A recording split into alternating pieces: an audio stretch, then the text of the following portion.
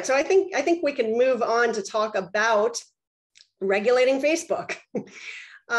So I mentioned that all four of us have essays on the topic of whether social media platforms should be or can be constitutionally treated as conduits rather than editors, publishers, speakers, whatever the analogy might be on the other side.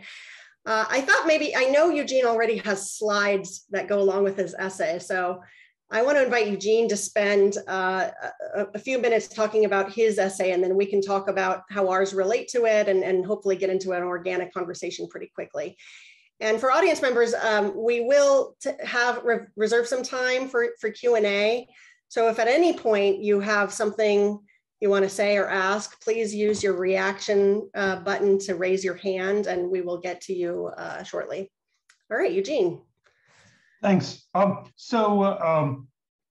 wanted to start my summary of my article with a quote from Justice Stevens's dissent in Citizens United. Not so long ago, although it feels like a lifetime ago now with everything that's happened since. So remember, in Citizens United, the question was whether the law could, and in some measure should, bar corporations and unions from using their general treasury funds in order to advocate for or against candidates. The court, 5-4 majority, said that that law couldn't do that because that would be a First Amendment violation, that corporations have the right to speak, including about candidates. Justice Stevens dissented for 4 justices, and my sense is that if you look kind of at elite opinion, especially let's say elite liberal opinion, following Citizens United, I think the dissent resonated much more with many people than the majority. So Justice Stevens's argument was that, look, it makes sense for a legislature to conclude that allowing this corporate speech gives corporations unfair influence in the electoral process and distorts public debate in ways that undermine the interests of listeners. Opinions of real people may be marginalized, and that restricting this kind of speech for corporations is necessary, or at least could be viewed as necessary by the legislature, to make sure that competition is truly competition among ideas and not just among who is the most funded.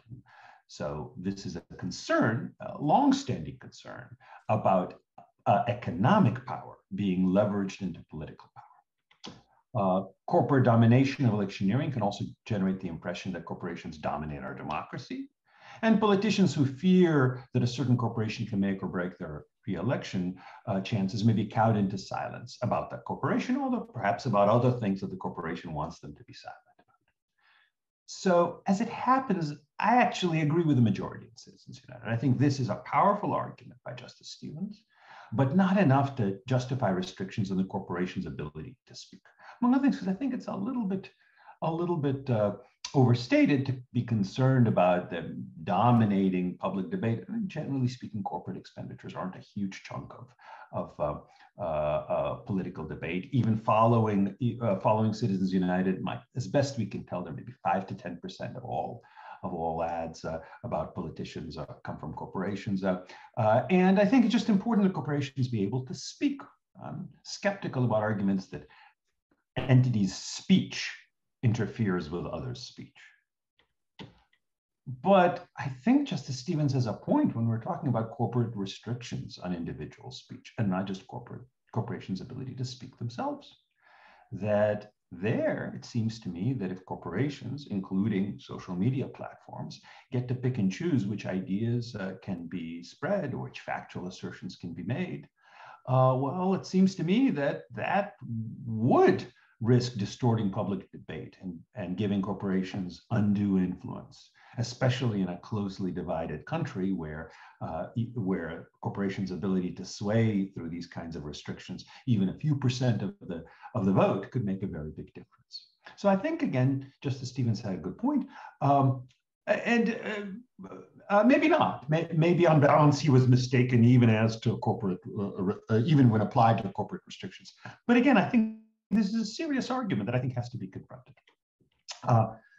My second thought about this is to think about the spectrum of platforms, including platforms we don't think of, we don't label platforms because they're pre the internet era, but still are in a sense platforms. So on one hand, newspapers and magazines, I think, have indubitable and correctly have First Amendment rights to decide what to include and what to exclude.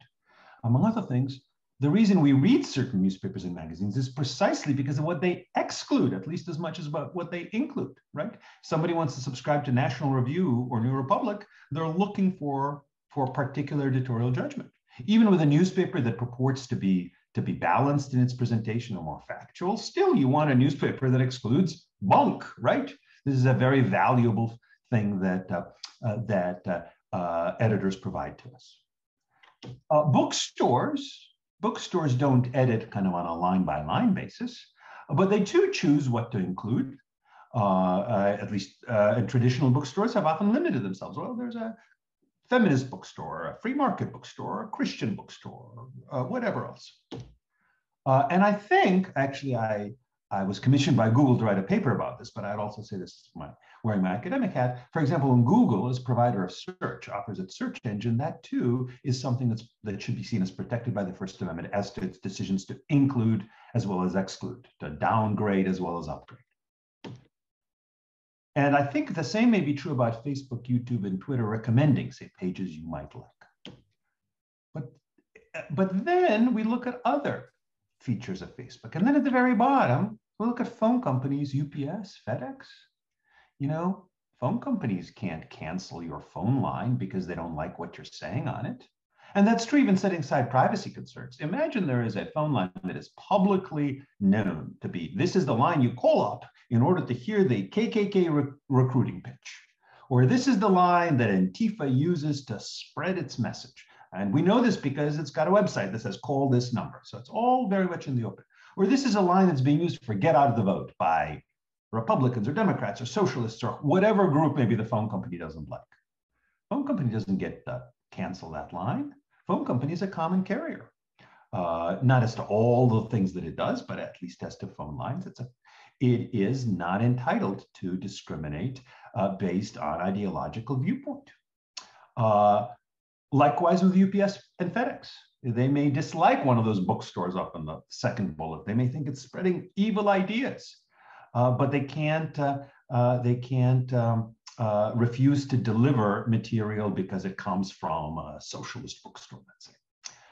And I think, I'm not sure, but I think that's probably on balance a good idea. By the way, note, some phone companies are monopolies, or at least historically have been regulated monopolies, but this also applies to cellular companies, which are famously competitive with each other. I don't think that those companies should be able to use their economic power to influence political debate in those kinds of ways. Maybe they should be. Maybe I should be more libertarian and say, you know, leave it all to the market.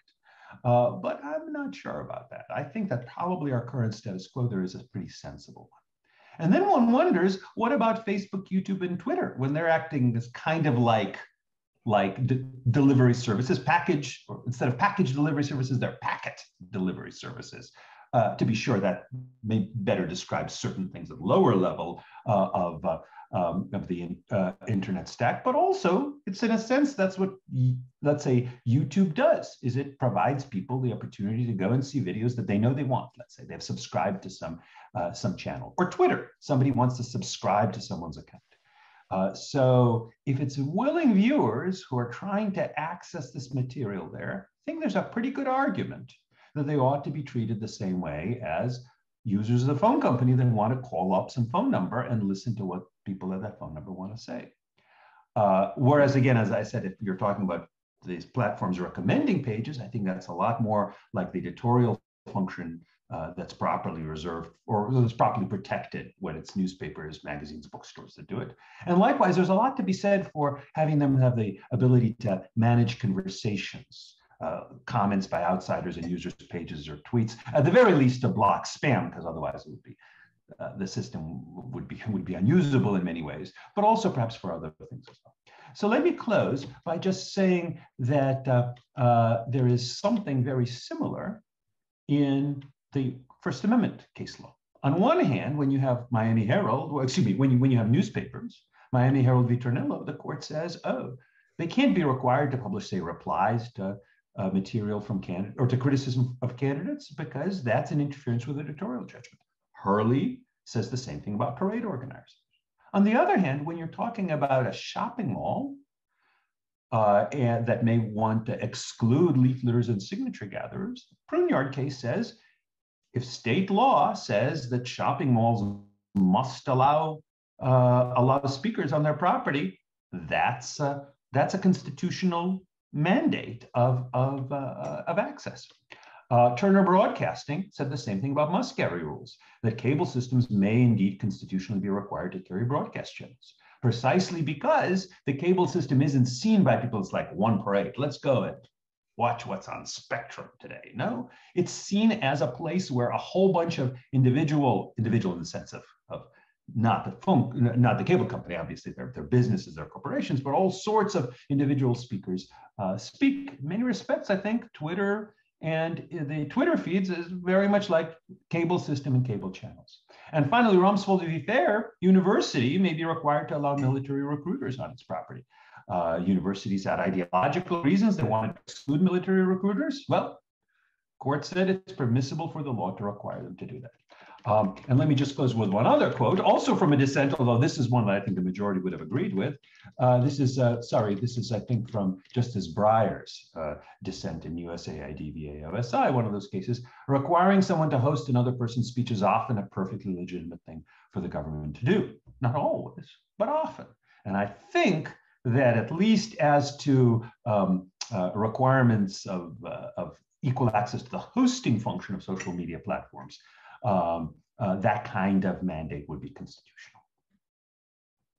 Okay, great. So, Christopher, do you want to explain what your essay does and maybe how it relates to Eugene's? Sure, I'd be delighted to. Thank you again for hosting this event. I'm delighted and honored to be part of the inaugural issue of the Journal of Free Speech Law. Thank you to the three of you for initiating this. It's been tremendously important. So my taking off point really was a concurrence by Justice Thomas really calling for use of common carriage and public accommodations classifications as areas where we've allowed, if you will, greater mandates of non-discrimination without perceivably limiting, infringing the actors' First Amendment rights. And I'm happy to talk about that more on the definitional side about what constitutes a common carriage and what common carrier and what constitutes a public accommodation. And there's historical aspects to that. I won't go into great length because those things can be redefined, or frankly, even if the categories aren't accepted, we can do new things. And I think Ash makes the point in his paper better than I do in mine. What does that all have to do with constitutional rights anyway? Which is the legislature can change the definitions of the categories, but the really fundamental questions from a free speech standpoint is, does that violate some constitutional provisions? And the fact that category changes have happened can't be dispositive of that. What's interesting is I find myself struck by the fact that the two things that Eugene quoted at length were both dissents. And I think it's emblematic, reflective of a basic tension, to go really meta here and even beyond my paper, between two conceptions of particularly the First Amendment. The traditional conception is looked at it as a negative liberty, a limit on government. And the other is to think of it more as an instrumental social welfare construct designed to create a good world, regardless of how that's defined. It can be the marketplace of ideas and getting out truth. It can be better democracy. It can be better commerce. I mean, any way you want to do it, an instrumental value towards something else. And we've been having this fight in the literature for a long time, at least 50 plus years, if not older. Going back to Thomas Emerson, and I'm showing 50, I'm getting old, I can't even do math anymore like this. But, going way back even much farther than that. And what I would say is, by and large, my read of the doctrine, without getting into the theory, is, by and large, we've stuck pretty closely to the negative liberty conception. We've held on to the state's action doctrine. And, we see, even things like the crush porn cases, U.S. versus Stevens, a bunch of really repugnant things that really can't be explained. We're protecting it because it's good for society. And it's more about a liberty-oriented vision. And it really is encapsulated to me by a concurrence that Justice Douglas wrote in CBS versus DNC. It said, the First Amendment just tells us who the editor can't be, and that's the government. And he said, it's not that private censorship, if you will, although technically under the negative conception, that's a contradiction in terms, but that private actors do exercise that kind of control is reality, but using the government to cure it would be a cure that's worse than the disease itself. And that is embedded in this certain conception and how we're going to allow governments to step in to cure what we perceive to be defects in speech markets and overcome individual choices to do that. And so to try to make this more of a conversation, as Jane has suggested, I think that very much is laying at the bottom of this. So what we see in the cases that Eugene has put on the table, and I do in mine, on common carriage and the public accommodations cases like Hurley and Dale and Fair versus Rumsfeld, is they sort of distill themselves down to two basic principles, which is if the conduct at issue is inherently expressive, it's protected. And this is the distinction that Fair versus Rumsfeld made is, hey, hosting people to conduct interviews on campus is not inherently expressive in the same way that the parade was in Hurley, or the membership of homosexual leaders in Dale and they're interfering with their ability to espouse certain values. And the second really is about whether viewers are likely to view the carriage as an endorsement of the message that's being carried. And that's a pretty typical distillation of the cases that you see in the Supreme Court doctrine. And what you have to ask yourself in this case is, if we're talking directly about social media platforms and other digital platforms, it does seem like inherently expressive conduct. I mean, you're carrying speech proper, not an interview of potential recruiters or some of these more indirect things. And that what's really quite interesting to me is there's a bunch of cases I talk about, but the one that I think is flying under the radar that I really enjoy, the network neutrality case in the DC Circuit has an interesting dialogue between the panel majority and then Judge Kavanaugh. And the panel majority said, basically, hey, the First Amendment's not in play because the only conduct that's implicated by the regulation is speech over which the ISP does not pretend to exercise any editorial control. So to that extent, we're not really talking about anything here important from a free speech standpoint. Now, the negative implication of that is, if they're going to use that as their means to avoid the First Amendment stuff, is to the extent to which they choose to exercise that, they might be in the soup. And in fact, that's exactly what they said in response to Kavanaugh. Kavanaugh said, hey, if you do this, Google, Facebook are going to be regulable without respect to the First Amendment. And the panel majority, in their concurrence to the denial of a hearing en banc, said, no. They're not implicated here because we're only talking about rules that apply to people who don't exercise any discretion. Now, if we take that seriously as their ability to evade that argument, what we're seeing here is a recognition that implicitly that panel said, hey, Facebook and Google do exercise discretion and therefore they have First Amendment protection. And so it's an interesting set of arguments about how we have to think about this. I will say close with two things that I find interesting about Eugene's proposals. One, it's interesting that recommendations get more protection than the actual speech being carried, which seems counterintuitive to me. And I will say I do read Turner very differently than he did. Under its terms, it really emphasized fundamental technological differences that constituted physical bottlenecks that turned certain actors into gatekeepers. And they said it's not about market dysfunction, it's not about economic characteristics, monopoly power, other things. It has to be a physical connection. And in that sense, when we think about the platforms that are in the news these days, they don't really have a physical connection that puts them in that position. And so what's striking is when we think about Turner and we think about the other frameworks, is this core speech activity they're required to carry, or is it something not really inherently expressive? I think it's hard to say that what is being hosted by these places isn't inherently expressive. And I would say right now, based on the criticism these platforms are getting for their decisions to carry, the idea that they're endorsing or having that responsibility attributed to them, I think probably is stronger now than ever, and possibly, interestingly, is maybe socially contingent based on the facts, which in case we'll have a First Amendment that moves, which may be one of the reasons to take the more negative conception of free speech to begin with.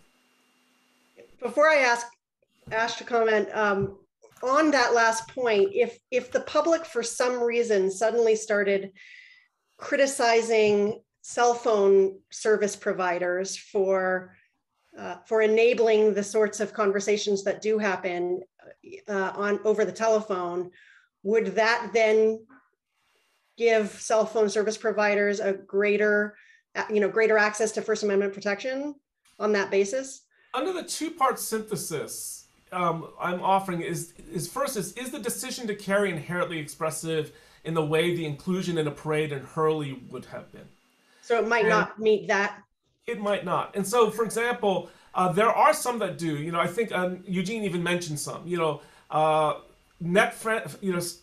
Child-friendly internet provision, or child-friendly websites, or we'll talk about halal websites, or Christian websites, or Christian providers of social media of all kinds. You can start to see a range of possibilities where people start creating a curated experience. And many times we use in the discourse, curated is used as a negative. Curation actually is one inevitable, because especially in a world of user-generated content, we're all drowning in the fire hose. We need someone to help us sort this stuff out. And second is recognized in the old First Amendment cases as a value, a First Amendment pro-free speech value, for the reasons Eugene said earlier. We wouldn't want a common carrier where we take whatever quality comes down the pipe, and in terms of relevance or frankly offensiveness, in fact, we do need and prefer having worlds in which there is intermediation. I don't wake up every morning and crawl the entire internet to see what's new. I rely on some intermediary, where it's an email exploder or a media venue, or even a search engine to do guided searches on my own to find content in ways that I'm interested in. Or increasingly social media is becoming much more important ways of finding information. And we see this world in which, it's not the case that we have this unintermediate experiences. It's very much dependent on these actors. And in a world where they, as I think Eugene said properly, they adopt different editorial policies, different approaches, and some are more successful, some are less. Those actually promote free speech values in important ways that many of the solutions people are proposing would interfere with in ways I think are problematic. All right, Ash. Ash. You're muted. Of course, you'd think I'd be used to Zoom by now. Thank you for that. I want to start off just by saying the fact that today I get to describe myself as more libertarian than Eugene Volokh is an hypothesis in my life. So I'm enjoying this moment thoroughly. It turns out that Christopher and I were looking at the same problem and reached almost the same, I think basically the same place, but we started at opposite ends. He started off with the common carrier issue, and I started off thinking about the First Amendment, obviously mixing both up. And yes, the Thomas opinion in the Biden versus Knight Foundation, Knight Institute case was a driver for me as well. I start off with the notion that I don't think anyone here would disagree with, that presumptively people have that platforms have editorial rights. And we have not digital platforms, non-digital platforms, newspapers, with a cutout for some entities that we call common carriers or places of public accommodation that don't, but they're the exception, not the rule. And I actually think it's important to describe the right as an editorial right, or a right of curation, as Christopher did, rather than a speech right, because I think it provides clarity. Because it's not really a speech right? I mean, Facebook generally is speaking very little. It's warning labels speak, but most Facebook speech and Twitter speech is not its own speech. I also don't think the compelled speech doctrine is a good fit here, because people don't attribute posts on social media to the platform. But it is a right to provide a curated experience. And I think that right has always been understood to be implicit in, if not the speech clause, the press clause of the First Amendment. One of the realities is that as we have all become publishers, this always hazy distinction between speech and press has collapsed. In a digital world, they're one thing, but that's important because I think lessons from the press clause can tell us a lot about what we call speech today. It's famously, the Supreme Court doesn't use the press clause for anything, but I think there are lessons to be learned from its history. And I think that if you look at the development of technology, digital, sort of electronic technology, and then digital technology, starting with broadcast, what we see is that in the early years, the Supreme Court was uncomfortable.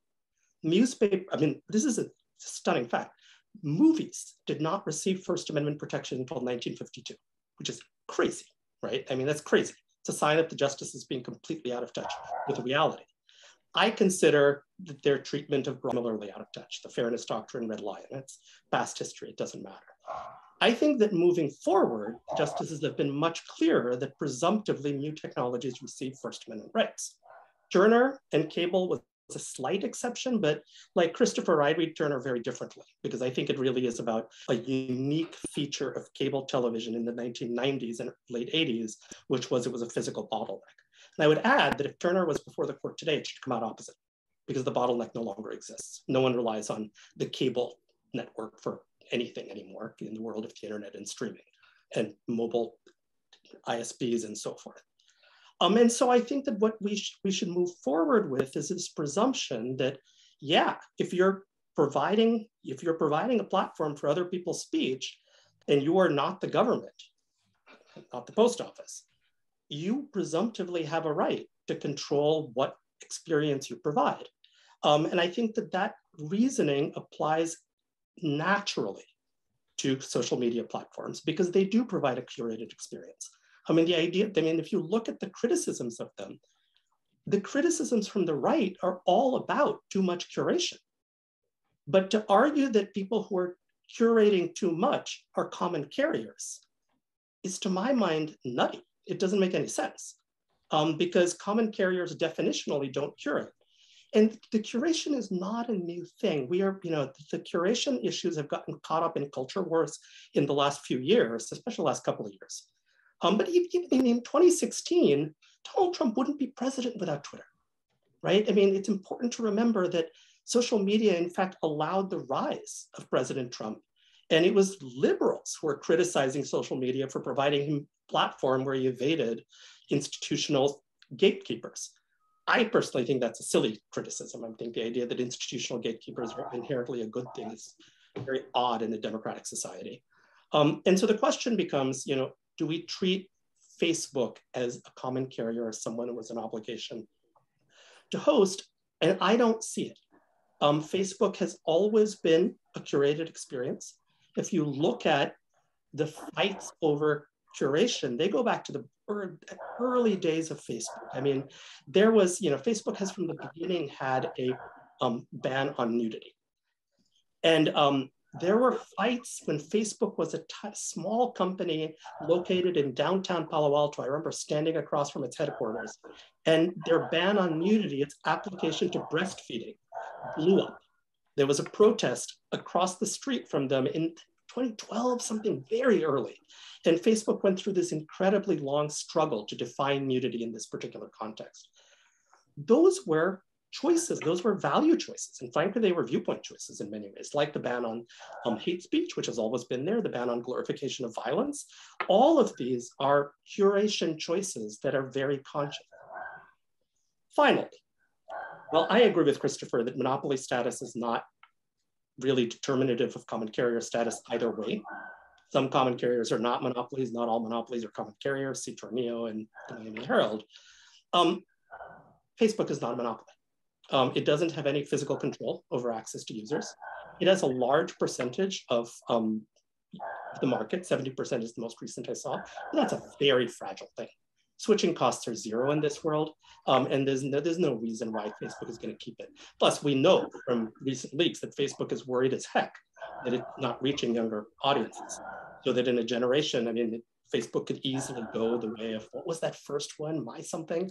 I don't even remember what that platform was, but it easily could go, and especially if we... Well, Friendster, yeah. Friendster predated MySpace. MySpace, there it is. I mean, all of these platforms that have just vanished. I mean, especially if we forced Facebook to spin off Instagram, which I have no problem with. Antitrust law applies to platforms just like anyone else. I don't think there's a big problem here. I think that migration to Parler after the great deplatforming demonstrates that. And finally, I'm going to close with a question for Eugene, which after Jane gets a chance to speak, I'd like him to think about. The distinction that he has drawn between hosting on the one hand and recommending on the other. I don't understand it. And maybe it's because the only social media platform I really engage with is Facebook. I think I have a Twitter account, but I'm not sure I've ever opened it. I'm unusual.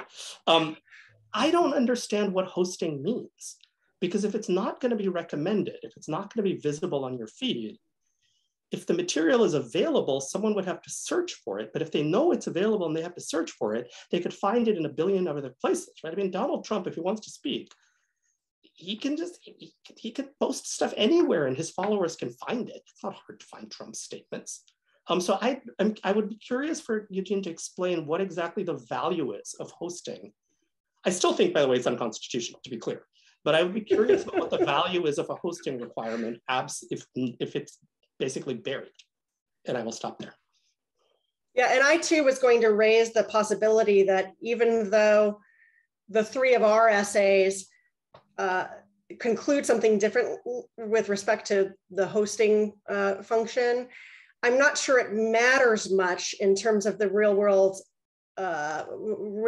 effect. So if Eugene agrees that there is strong First Amendment protection for the curation decisions that are inherent to recommendations like the news feed or YouTube's homepage, then that would be a big disappointment, I think, to a lot of conservatives who are trying to regulate in this area. But I do want to pick up, I'll give Eugene the floor in a second, but I want to pick up sort of more or less where Ash ended with his comments about Facebook not being a monopoly. My essay, which by the way, I co-authored with two TechLaw students here at the University of Arizona, James Rollins and Vinny Yesue. So thank you to them.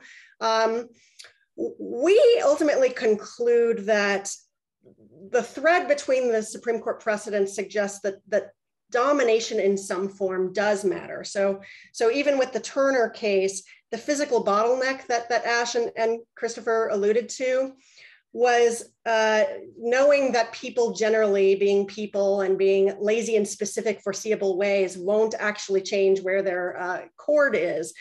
And so it got me thinking about what types of, what I think the court's really looking for are venues that have a sufficient level of stickiness so that we need to be worried about speakers not being able to access listeners, or maybe even more core to my sort of orientation of the First Amendment, listeners not being able to access speech.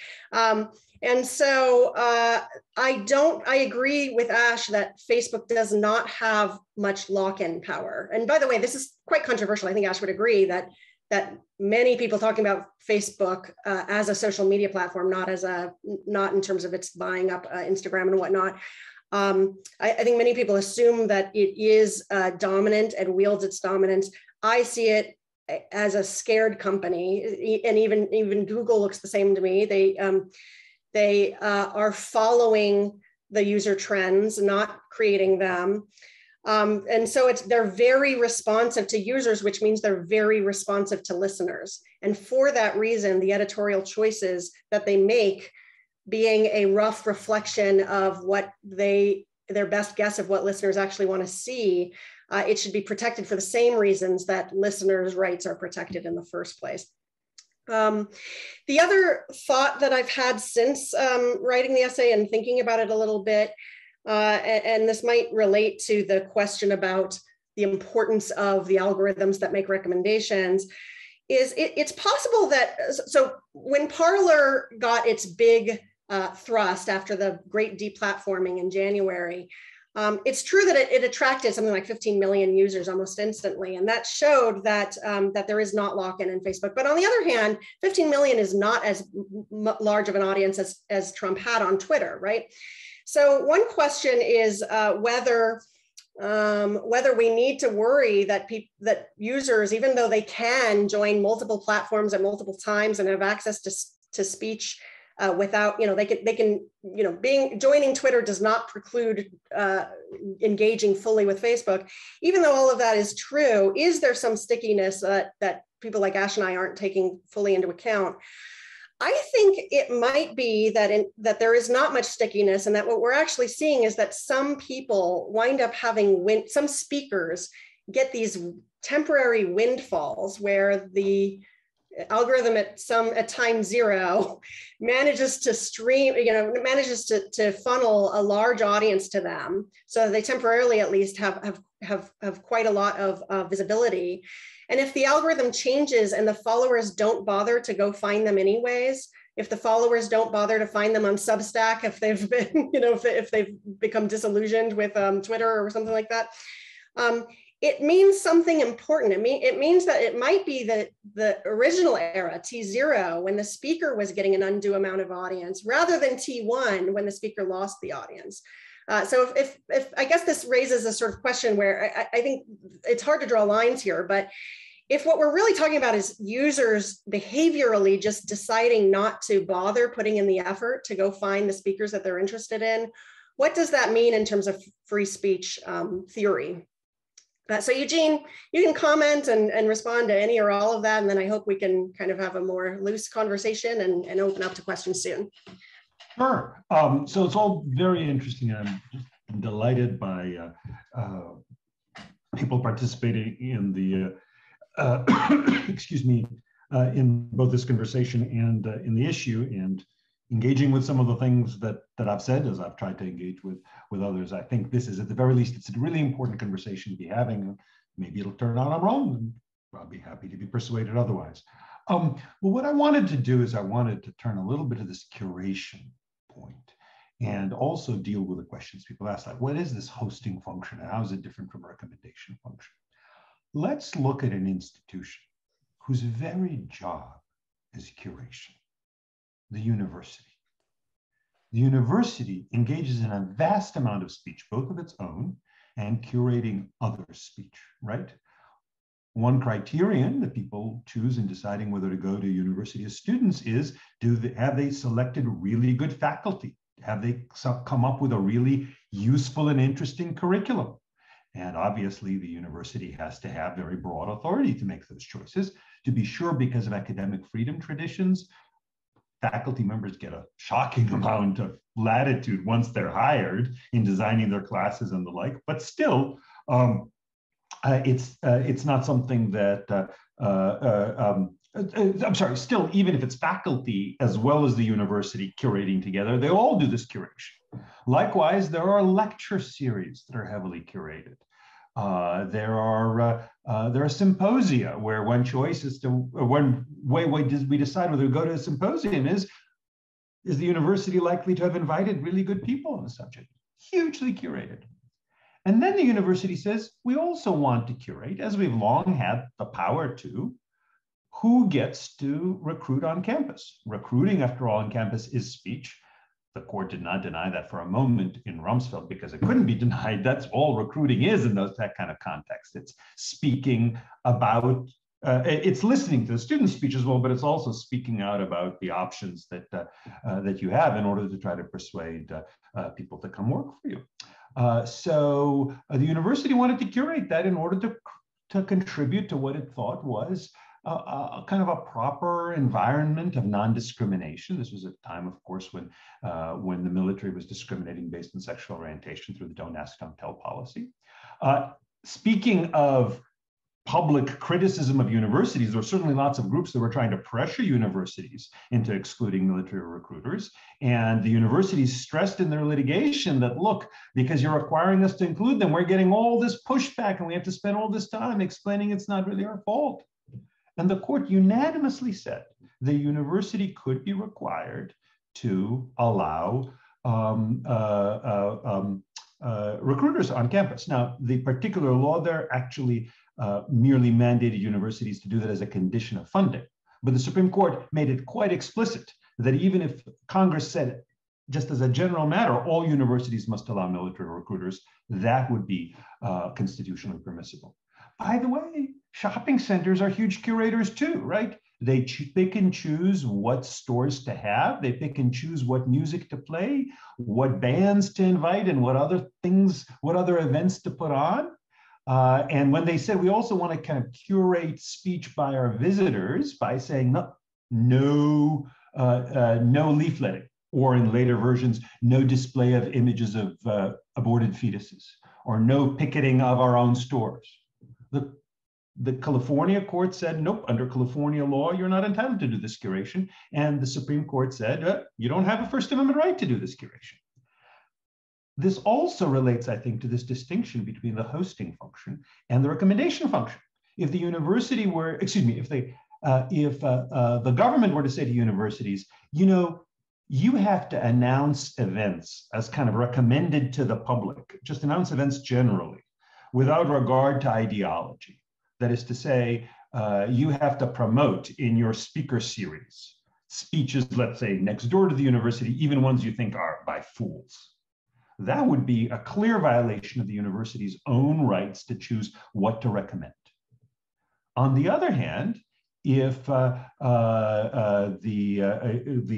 mandate is simply you have to host military recruiters, or in principle it could be people other than military recruiters as well, that's permissible. Likewise, by the way, a few states apply these shopping mall rules we're talking about, which only a few states have, but some do, to universities as well. I believe it's Pennsylvania and New Jersey. That people have a right to speak on university campuses. Doesn't mean the university has to praise them or recommend them, but it does have to provide hosting for them on the same terms, at least if they're just speaking out in a public quad, as it does to others. And then that also brings, I think, Ash's excellent question of, well, if Facebook has the power to choose what to recommend and what not, what if it just says, okay, we refuse to show any of your posts in the news feeds, even to people who are following you, who are friends of yours? Wouldn't that effectively be the same as saying we won't host you? Well, one interesting feature, and perhaps the most questionable feature, but still one that garnered unanimous support of Rumsfeld, is that the court said, together with this duty to host recruiters, you also have to provide, on an even-handed basis, you have to provide basically kind of information about them as well. That you can't just say, okay, fine, you can be on campus recruiting, but we won't tell anybody what room you're in. We won't announce that you're present. When we have a list of all of the recruiters, we'll exclude you. The court said no. Under the law, you can indeed be required to include the recruiters on an even-handed basis. Again, you don't have to praise them. In fact, you're perfectly free to condemn them at the same time that you're including them. But you have to include them on an even-handed basis. Now, the scope of this speech incident to conduct exception, which is a hugely complicated and perhaps misguided ultimately, but very well established exception, is not completely clear. But I do think that if there is this duty to host, there may also be a duty to say, on the platform's part, a duty to provide kind of comparable access and comparable information about pages that people have already said, yes, I want to go and see, because this is a friend of mine, or this is a Twitter account that I'm following, or something like that. So I think that would be so. If I may well be wrong about this, and maybe the court was wrong in Rumsfeld as well. My friend and co-blogger Dale Carpenter, I believe, wrote an article about Rumsfeld v. Fair called "Unanimously Wrong." It's certainly possible, but I think given Rumsfeld and Prunier and Turner put together, there's a lot of authority for the proposition that the government can require entities to host even speech they disapprove of. And to provide kind of equal access to that speech for people who want to see it. I guess that equal access, I'm sorry, Ash. I want to respond to that very briefly. I agree with you that if the analogy between Rumsfeld and social media held, your point would hold. I just think that setting up interviewing at law schools is just not one of the curation functions of the university. I think that obviously universities are very complex institutions. Of course, the courses they offer are curated. Of course, symposia they sponsor are curated. But I just don't see recruiting as to quote you, a coherent speech vehicle. And I think, but I actually have a question for Christopher, because this question of where you have control over access, the way I read your paper, and tell me if I'm wrong, is that basically once a platform chooses to exercise editorial discretion, under historical practice, they fall out of the common carrier category. So could it be that if tomorrow Verizon announced, we are no longer providing phone service to entities connected with X political cause, that all of a sudden they gain First Amendment rights? Or is it that historically, because telephone has been treated as a common carrier for 100 years, it's a different matter? I'm curious what your response is. So the quick response is I want to complexify your question in two ways. If they chose to add a curated editorial content service on top of their existing service, the cable telco cross ownership cases say they have a First Amendment right to do so. The second question is there a barrier to preventing them from then exiting the common carriage services at the same time? And there you get into duty of serve. One of the things about common carriage, you have to have entry restrictions. You have to get a certificate of public interest, necessity, and convenience to go in. You also have exit restrictions, which are largely driven by something else. So the question is, are you compelled to continue to act in a certain capacity? And right now, the answer possibly is yes. And this is going to get at, interestingly, in the net neutrality debate, they're worried that the addition of editorial control services, that's what we call specialized services, or there's other terms that are even worse, but like non-biased services, which are really a terrible name, but they can add those on top as long as they can maintain a certain amount of basic, if you will, common carriage services.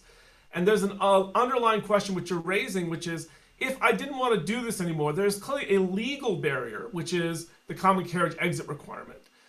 Does the First Amendment play into that, where I can be forced to continue to use my capacity for non-discriminatory services when I want to devote them to curated services? That is a question about which there's very, very little law. And I would think that the pragmatics would probably take over, but there's an argument based on the ones, you're not misreading my case. You may have a First Amendment right to withdraw from doing common carriage services if you think, I think that's not a good business for me anymore, and my speech interests are suggesting that I should do it. If I wanted to do, if you will, a Christian right ISP, internet service, could I be allowed to drop my non-discriminatory service and do that? There's an argument. The answer is yes. So I have a question, I guess, for the group. One thing I find, one reason I'm sympathetic to Eugene's position and also that of the Thomas concurrence is that I worry very much that what's driving, especially the demand that Facebook engage in more moderation, is not a user who thinks, I saw a post that has deeply disturbed me and rattled me, they need to do a better job, but rather person A saw a post that person B posted, and now they both believe something bad. I want Facebook to go interfere with their communication. To the extent that that's what's driving a lot of the animus here, I am just disturbed by that kind of pressure, both political and public, on big social media companies like Facebook. But it seems to me that there still might be a solution other than government mandates of carriage or something, and that's to foster greater access to self-imposed moderation, like moderation tools. So that, I guess, it takes the power out of complaints about moderation if I have many more controls than I currently do to modify the algorithm that generates content for me and recommends content for me. And then at least it exposes that what people are really arguing about is legal speech that they think is harmful, and we can have the debate on those terms. What do you all think? Well, I have a question, actually. Okay. We are all caught in this political space, right? But let's talk about pornography, because pornography under, I believe, Eugene's theory, because most pornography is perfectly protected, constitutionally protected. I think Facebook could be forced to host pornography. Right. I mean, I don't see any way out of that, because I think that a ban on pornography is certainly content-based and probably viewpoint-based, based on views about nudity and about sexuality. But I can imagine Facebook really not wanting to do that, like really not wanting to do that, to be associated with that speech. And I think Christopher and I agree they shouldn't be forced to do that. But do you guys think they should be? Well, It's a great question. I've thought some about it. I think the answer, so first of all, content-based restrictions might be treated differently from viewpoint-based ones. And in fact, the law, rightly or wrongly, has treated restrictions on pornography as content-based but viewpoint neutral. That's the line that courts generally draw, which also helps explain why historically the FCC has been allowed to ban nudity online, even though the court in the Pacifica case made clear that viewpoint-based distinctions would be impermissible. The second thing is, if I'm wrong, and if it turns out that Facebook is required to host pornography, which is to say, host it for those people who post it and those people who come to watch it, not necessarily to distribute it to unwilling viewers, I'm not sure the skies would fall. And one piece of evidence is Twitter hosts pornography. And, you know, you can go to some of these Twitter feeds and you can see it. And I don't recall ever having been involuntarily confronted with it somehow through Twitter by its algorithms finding it for me. I don't think it'd be the end of the world. And likewise, if UPS or FedEx were to say, oh, it's horrible, we have to deliver these packages, which we're almost certain have dirty pictures and videos. Not that anybody sends that by package anymore, but used to. The answer is, well, you know, maybe we could have a rule that says you can exclude pornography again because it's viewpoint neutral, even though content-based. But if it turns out for whatever reason, we can either require you to carry everything or give you unlimited discretion to say we don't want to include socialists or libertarians or whatever else, so their speech, I think the answer is not the end of the world. If Facebook has to be in the position of Twitter, where people who want to distribute pornography on it to other people who want to view it will be able to do that, you know, I think the skies will not fall. Well, no, but Twitter has chosen to be an anything goes platform, right? I mean, they've backed off of it recently, but Jack Dorsey used to be the internet libertarian guy.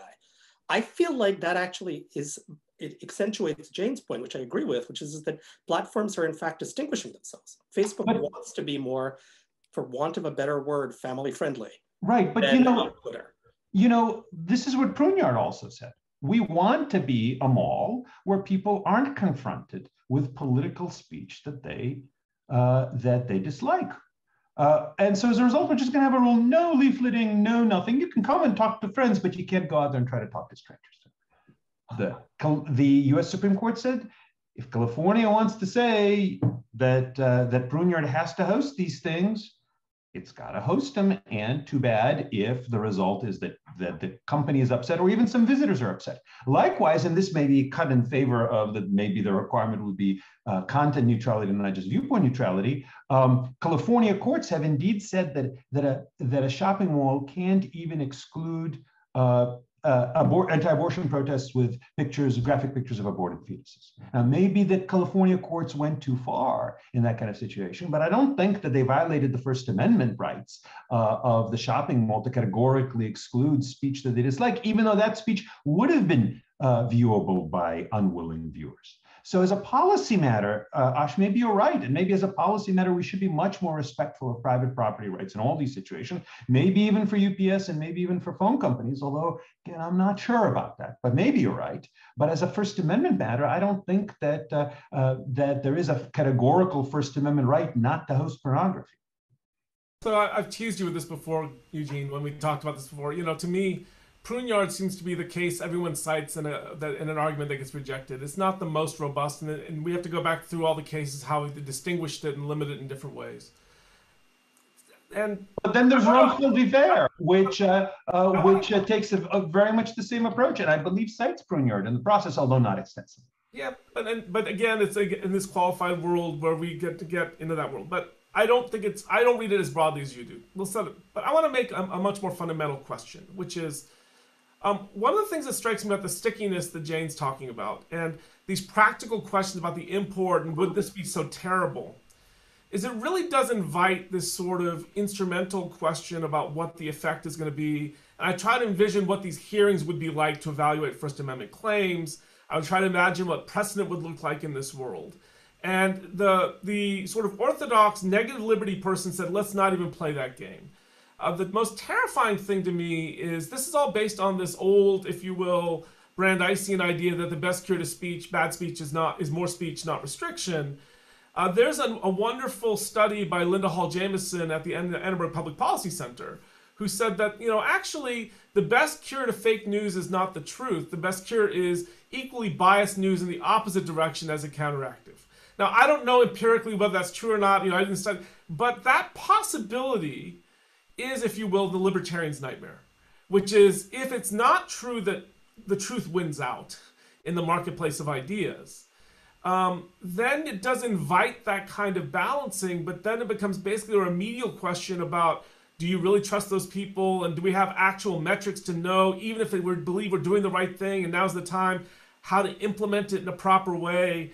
And it requires you to develop a lot of that apparatus, which is, under good times, difficult, and under bad times, terrifying.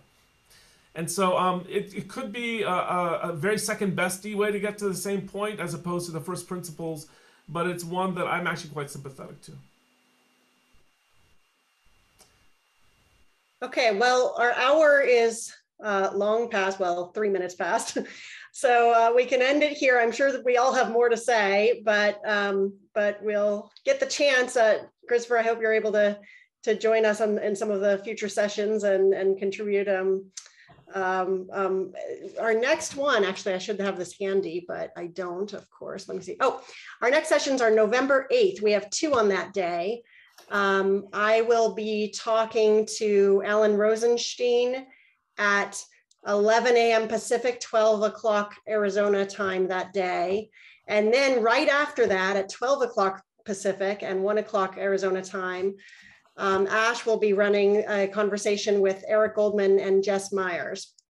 So I'll post in the chat here the website where you can get all this information. Hope to see you at future events, and thanks very much for joining us.